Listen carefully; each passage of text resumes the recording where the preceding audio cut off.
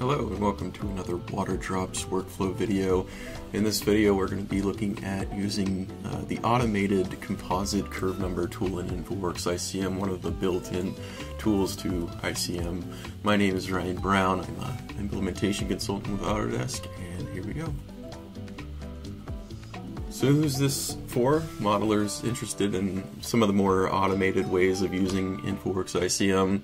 Also, as you can imagine, we're talking about the curve number, and with that, those have to be using the SCS or the NRCS runoff methods. There's also a capability within the same tool to calculate the impervious area if that's needed as well. How we're going to go through this is to look at the soils and land use shapefiles that we're going to use in order to work with the tool. There's a little bit of legwork that you have to do depending on, I guess, the source of the data that you might have to add in some additional information. We're also going to need to look up, develop a lookup table. This lookup table is going to be cross-referencing the hydrologic soil group and the land use ID.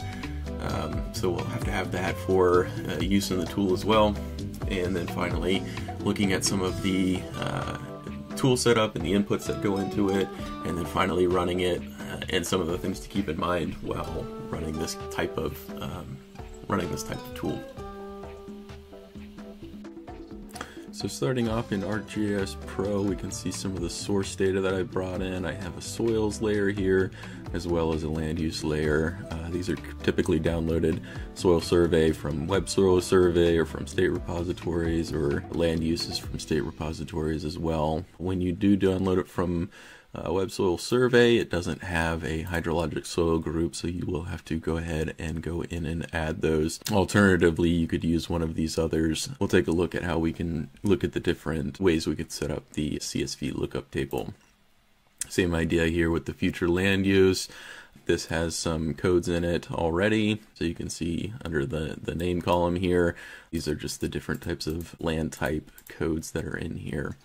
If we go ahead and take a look at the lookup table that I put together, you can see those land use codes over here on the left, and then the hydraulic soil group on the top here. This is just the Excel file, but you will need to save this down into a CSV. All these numbers are made up, so don't pay too much attention to them. It's just an example. If we flip now over to InfoWorks ICM, you can see I've got a simple network here, and I've already added in those GIS layers, so the soil layer as well as the future land use there, simply by add and then incorporating that. I've also just built in a pretty simple subcatchment, again, just for a demonstration purpose. Of course, you could do this for much larger areas and many different subcatchments in here. But essentially what we're going to do is combine that soil data as well as the land use data and come up with a composite curve number. So here we can see the parameter that we're setting up. You can also use this for runoff coefficients. I am using the layers, can just do it from a file, but I know I've already kind of got that set up. These are going to be all the fields that we're looking at in the table in ArcGIS Pro. Land use is the name column, and then HSG is the column for the hydrologic soil group within that soil layer. Again, pointing to the CSV where that information is stored. So I've got that pointed in the right place, and then if you were to use maybe one of those other fields in the soil and you had more than 4 soil types, then you could obviously just change that number. Here we can also set a new flag, which is also another key point where in the flag starting off, if you do want to use this tool, this flag does need to be set to the number sign G flag, or else it won't compute through there. Different options down here for if we run into any kinds of errors or anything like that. I'm just going, well, I'll do stop and report. I do know we don't get any kind of errors, but in the log you can look through the log as well as look at the summary table of all the statistics that went into the calculation of the curve number, and then also produce the lookup table if you want to as well. So you hit OK.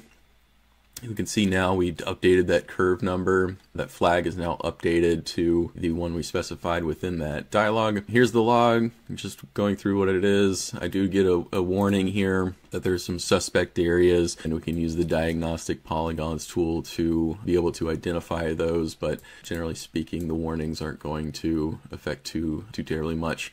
You can see the catchment. I've got the area, that composite curve number, the minimum and maximum curve number in the area, and then as well as that lookup table. So yeah, like I said, a pretty straightforward and easy way to calculate these curve numbers based on the soil and the land use. It just takes a couple of steps once you do have all your subcatchments built out to populate that curve number relatively quickly and easily.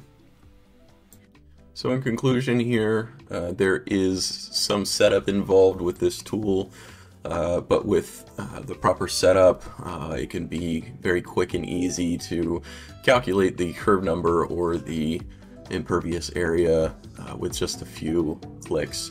This can be extremely time-saving, especially for very large areas with many different subcatchments and many different land uses and soil types listed above them in order to aggregate that curve number or impervious area rather than having to do it by hand or some other method.